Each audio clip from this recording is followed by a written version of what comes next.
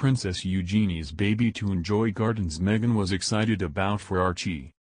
Princess Eugenie and her husband Jack Brooksbank have moved into Frogmore Cottage, the Grade 2 listed home of Meghan Markle and Prince Harry near Windsor Castle. The property was originally going to be the home of the Duke and Duchess of Sussex, along with their young son Archie, but the couple have since stepped down as senior royals and moved to the U.S. The couple had major renovations made to the house, costing the taxpayer £2.4 million, which Harry later paid back. They were able to afford the repayment after signing a lucrative deal with Netflix rumored to be worth more than £100 million.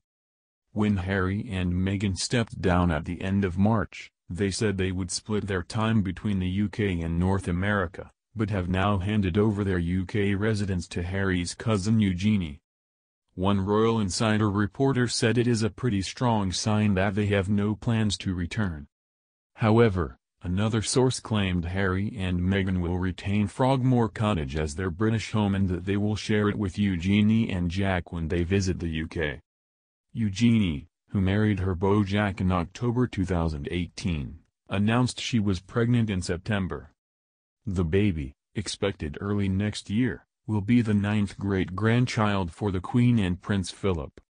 This means Frogmore Cottage will be the place where she will be raising her baby, and her child will get to enjoy all the wonders of the area, including the huge private gardens, which at one point Meghan and Harry were excited for Archie to experience. A confidant of Meghan spoke to the authors of Finding Freedom, a book about Meghan and Harry's journey in the royal family, about this. They told Omid Scobie and Carolyn Durand about Frogmore, as a place to raise a child, it's really lovely. They could open their door and have all of those private gardens. Both of them felt it would be a really positive thing for their child to be there, go on walks privately.